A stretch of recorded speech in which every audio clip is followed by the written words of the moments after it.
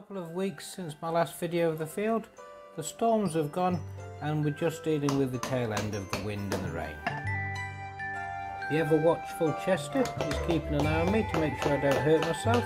There's a hammer in this little adaptation to help the wheelbarrow get in and out of the barn. As the horses have been in for a while now, the muck heap is starting to grow.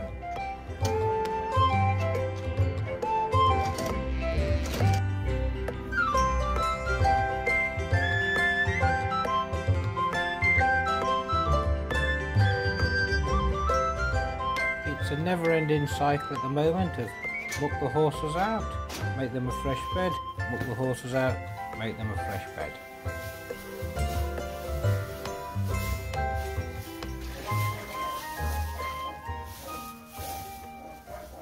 The horses are in two minds at the moment. When they're in, they want to be out.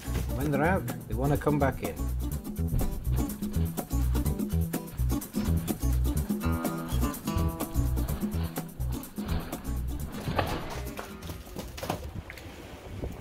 I've applied a bit of science on the blue barrels. Using the principle of siphoning, I've allowed water to flow from one to the other.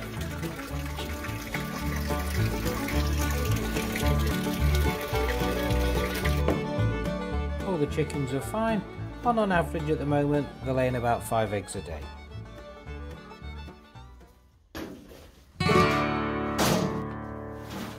The never-ending mucking out continues.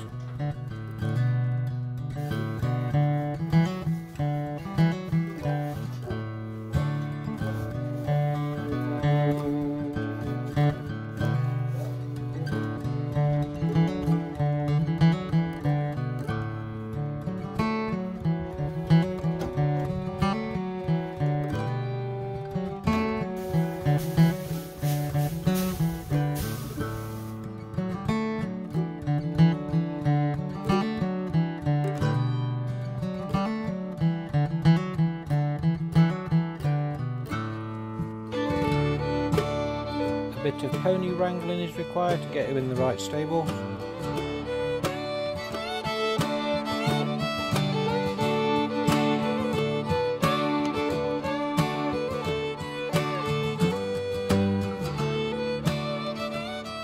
Although the field's still not draining properly, it's not rained for a couple of days and I'm putting the horses out again. The daffodils didn't flower last year, so it's nice to see them in bloom.